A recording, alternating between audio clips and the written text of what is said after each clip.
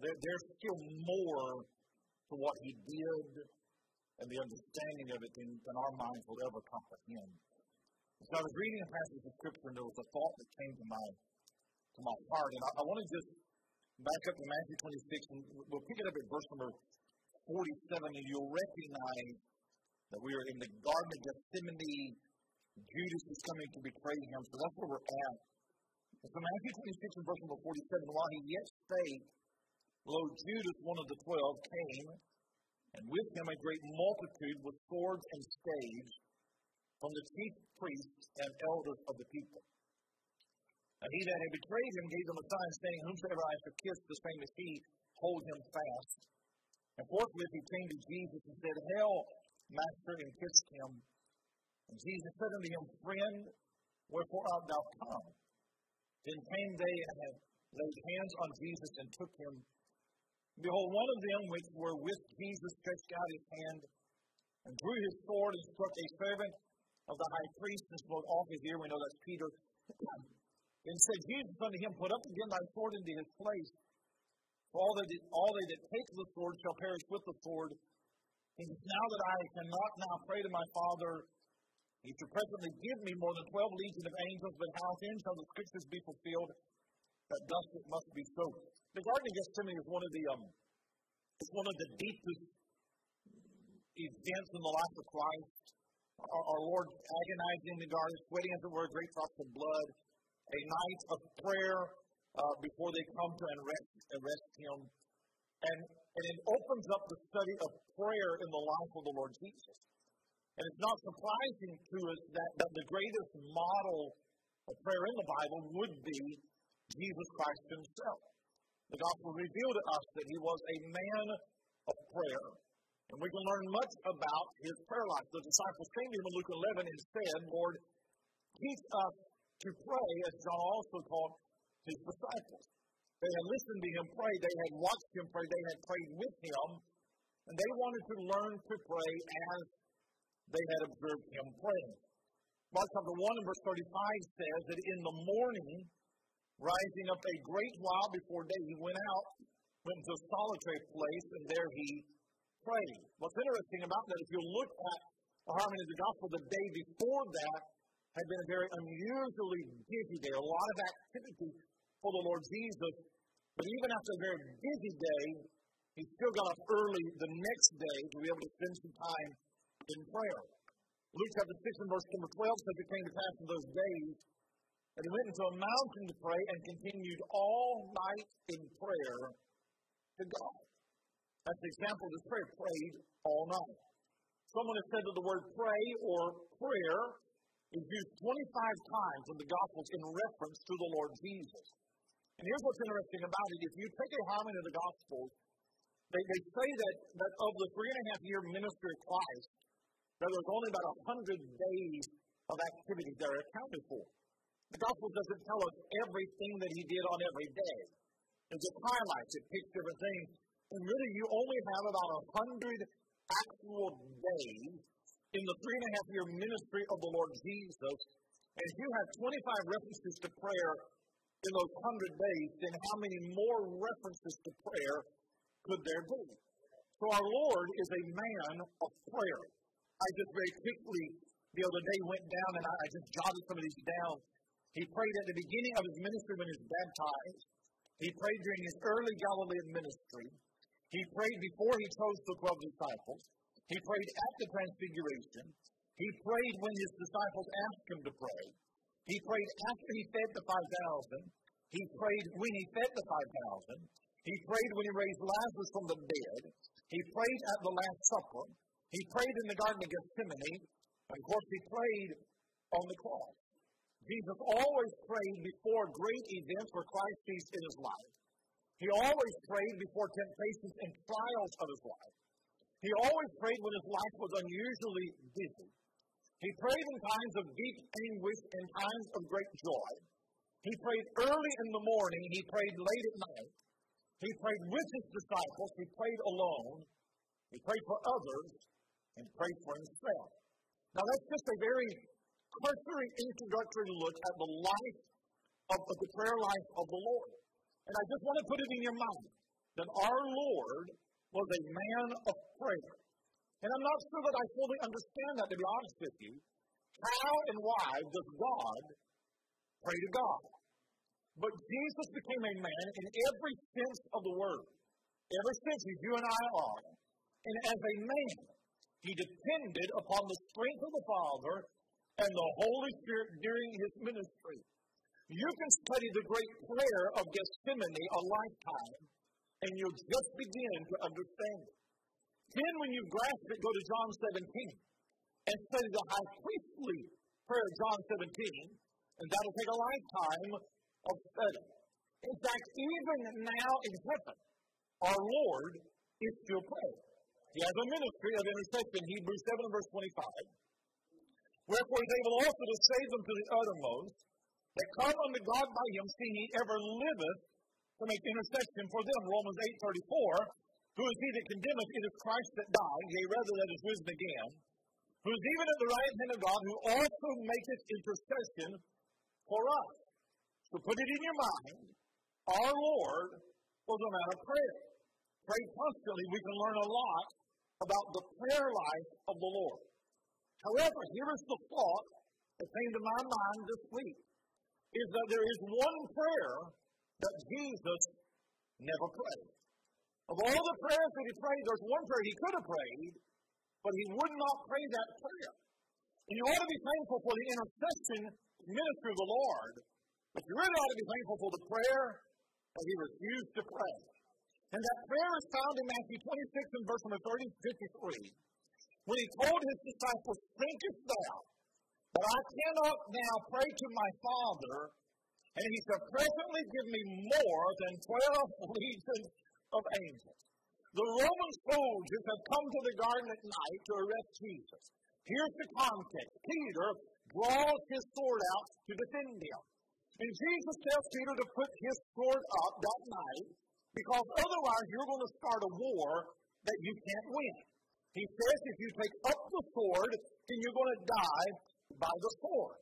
But then Jesus said to Peter in so many words, Peter, I don't really need you to defend me, because I could pray to the Father, and the Father would send 12 legions of angels to rescue me.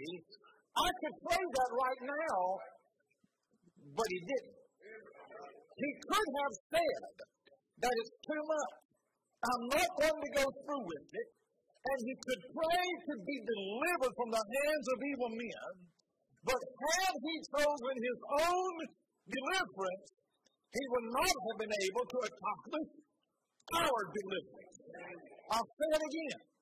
Had he chosen his own deliverance, he would not have been able to accomplish our deliverance. So you and I can study the intercessory prayer of the Lord Jesus, and we can be thankful for that. I honestly don't know how he intercedes for me. There is a mystery to that. But I'm thankful tonight for the prayer that he did not pray. And if you'll think of how close he was that night to deliverance, he is at the very beginning of the sorrows of Calvary. And here's the thing about it. He knew what lay ahead. What was getting ready to happen was not going to surprise him. He knew the exact events of the next few hours. He knew the arrest, the betrayal, the desertion of the disciples. He knew the trials. He knew the crucifixion. He knew all of that. And knowing every evil thing that men were going to bring against him, that all he has to do is look up into heaven, pray a quick prayer to the Father, and it will all be over. But he never prayed. They say that a legion in the Roman army was between 4,000 to 6,000 soldiers. 12 legions, then by my math, would be somewhere around 48 to 72,000. That's a lot. I don't know if there was literally that many angels standing by, or if he's using a number to say a large multitude. I do know that one angel in the Old Testament killed 185,000 men by himself. So 12 legions of angels, 50, 60, tens of thousands of angels is enough to do the job. I could pray it right now. I don't need your sword because I can pray and I can end this. But thank God for the prayer that he never prayed. Now here's my thought tonight, all right? We'll have communion. Why didn't he pray the prayer? Why would he not pray that prayer? And there's three reasons for it. And the first reason is because the kingdom that he came to bring is spiritual, not carnal. Now remember the context. Look back up to verse 51. Behold, one of them, which were with Jesus, stretched out his hand, drew his sword and struck a servant of the high priest and smote off his ear. Then said Jesus unto him, Put up again thy sword into his place, for all they that take the sword shall perish with the sword. You know what Peter thought he was doing? He thought he was helping Jesus bring in the kingdom. But Jesus tells Peter it's not going to be this way. It's not going to be by the sword. Many religions have tried to force conversion upon people by the sword. But the kingdom of God doesn't come into the hearts of men by a sword. Now here's what's interesting. Now we'll study for just a minute, all right? Hold your finger right here, because there's another statement that Jesus had just made a couple of hours earlier that seems to be contradictory. Look, if you would, in Luke chapter 22. Hold your finger right there. Go to Luke chapter 22. And I found this so interesting. This is just a few hours earlier. It's in the upper room at the last Passover. And in Luke 22 and verse number 36, Then said he unto them, But now he that hath a purse, let him take it, and likewise his scrip. And he that hath no sword, let him sell his garment and buy one. I say unto you that this that is written must yet be accomplished in me. And he was reckoned among the transgressors, for the things concerning me have an end. Now Jesus is talking to them about the kingdom that is coming. And you could read those words as if he is saying that it's going to take taking up arms. In fact, verse 38, they said, Lord, here are two swords. So they thought that he's saying that it's time to take up arms and we have two swords. 11 men and two swords. Now, I'm just going to tell you right now, that's not going to do anything against a Roman army. If he is sending them into armed conflict, then it looks like a suicide mission is what it looks like. All right? But instead, what he's saying is that they're going to enter into a new chapter of life in which they're no longer received by the world. They're going to crucify men, and they're going to come after you next. And you're going to be scattered, and you're going to be persecuted. And your greatest weapon will not be a sword, because you're not going to win that way. The greatest weapon that you'll have will be the gospel that you preach. Jesus could have prayed for the Father to send angels, and I imagine that they would have come with flaming swords and wipe out the army, but the kingdom is not carnal. And I want you to think about what Jesus is not saying. The Bible says that Christ was the Lamb slain from before the foundation of the world. That simply means that redemption was the plan of God before creation. Theologians like to talk about a council of the Godhead, that sometime in eternity past that the Godhead got together and they planned redemption. But do you think that Jesus, when he said that I can pray the Father who sent me 12,000 he leaves in vain, do you think that Jesus is revealing to us that there was an escape clause in the plan of redemption? Do you think that the Father said in eternity past, now son, if you get there and you change your mind, if you decide that it's not worth it, if you decide that you don't want to suffer these things, if you decide that rebellious men are not worthy of redeeming, then I'll be standing by with some angels ready there for you. Do you think that's what? I don't believe that's what was happening. Because if that were the case, then it would make no sense for Christ to have agonized in the garden in the first place. Why would he pray? Why would he pray if it be possible? Let this cup pass from me. If all that he had to do was just pray for the angels to come. So the point that Christ is making to Peter and his disciples is that had it been God's design to advance the kingdom by force, I can do much better than 11 men and 2 swords. If this is the way that it's going to be, I'm not relying on you men and your 2 swords. I have legions of angels at my beck and call. But Christ would not call for armed deliverance, thereby laying down the example for you and I that we're not going to advance the kingdom by armed conflict either. We go out with a sword, but the sword that we go out with is the sword of the Word of God. He would not advance his kingdom by carnal means, nor does he expect his disciples to do it either. He did not pray that prayer because his kingdom is spiritual. It's not carnal. He said he could have prayed it. I'm not going to pray it. And the second reason why he didn't pray that prayer is because he was committed to his word. And come back to Matthew 26. I love this. I love this. And I wish that you did too. But look at verse 53. Thinkest thou that I cannot pray to my Father? He shall presently give me more than 12 legions of angels. But how then shall the scriptures be fulfilled?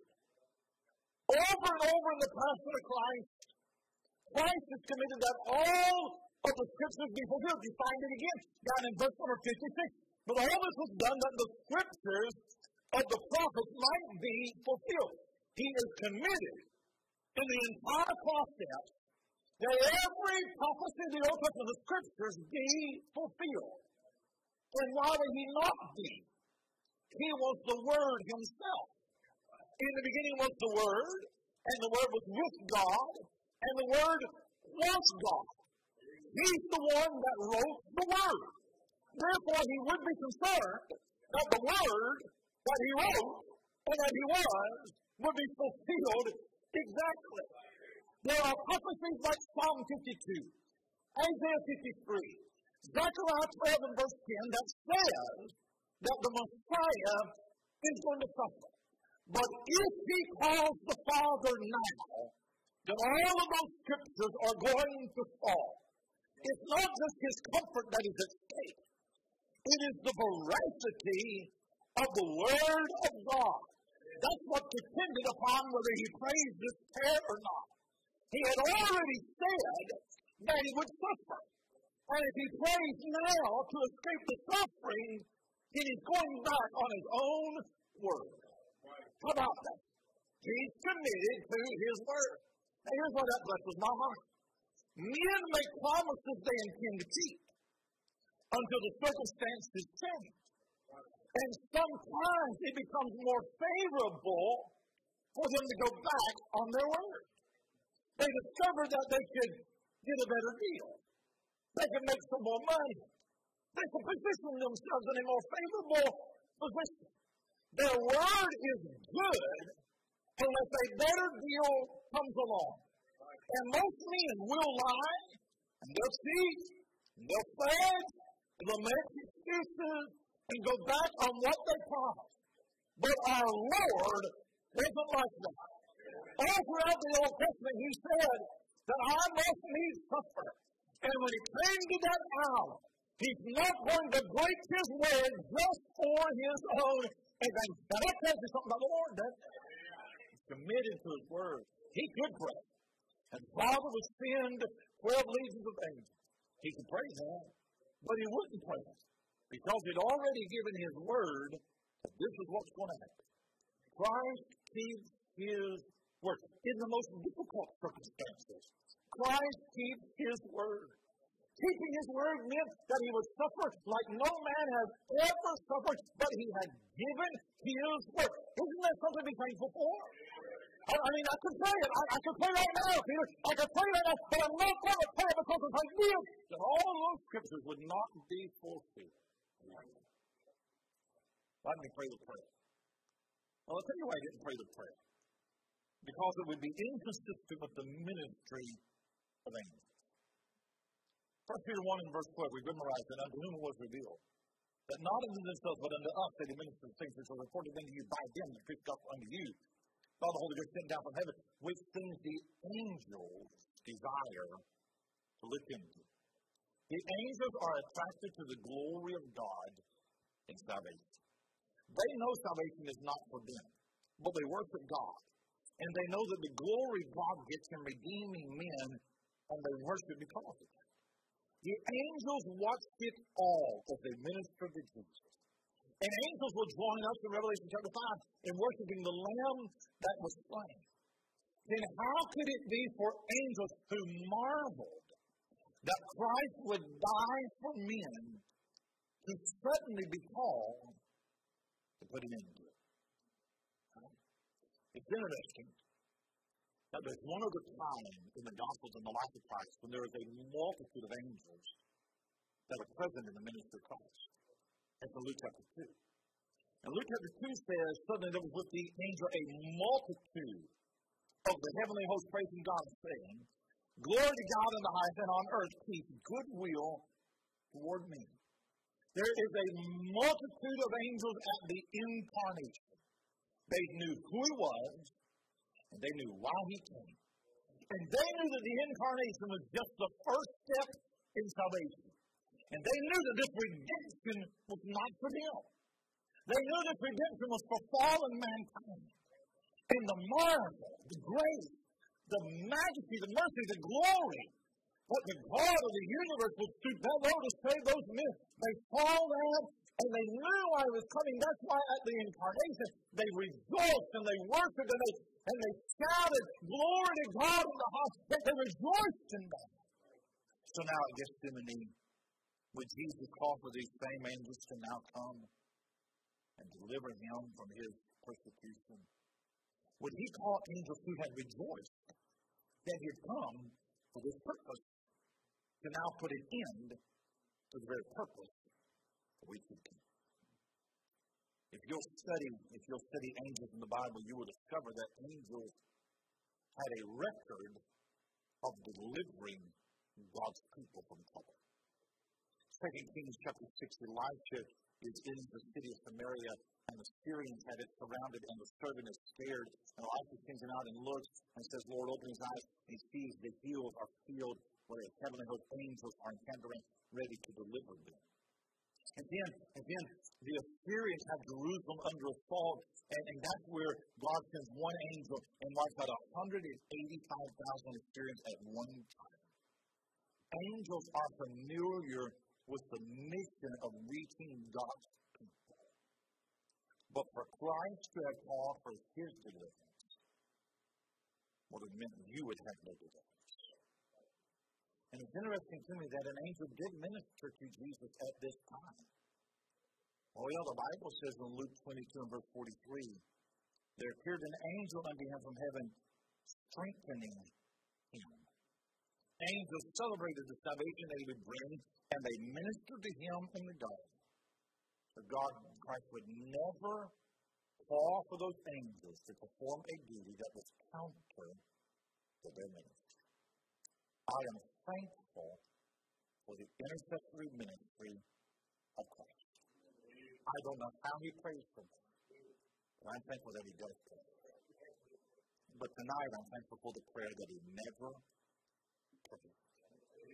At any moment, he could have cried out, and it would have all been over. And there would have been no salvation for you and me.